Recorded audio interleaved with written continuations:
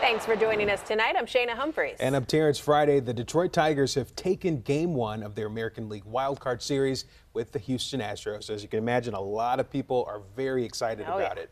Ace Siri Skubal pitched a 6 scoreless inning game here, and through the Astros, he made it too close for comfort, loading the bases in the bottom in the 9th.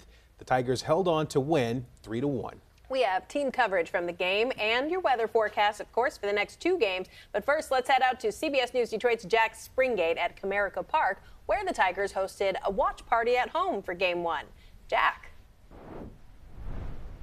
Well, Shayna, many of these fans had other plans to start October 2 months ago, but after the Tigers barged their way into the 2024 postseason, well, those plans obviously needed to change, and boy did that decision pay off, especially for those who are in attendance for today's fan watch party today.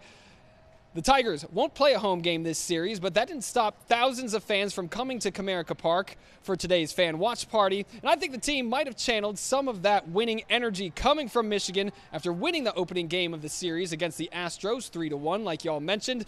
It's hard to describe how many of these fans feel right now, with October baseball seeming almost impossible for the Motor City back in August. So why don't we just let a few of them speak for themselves?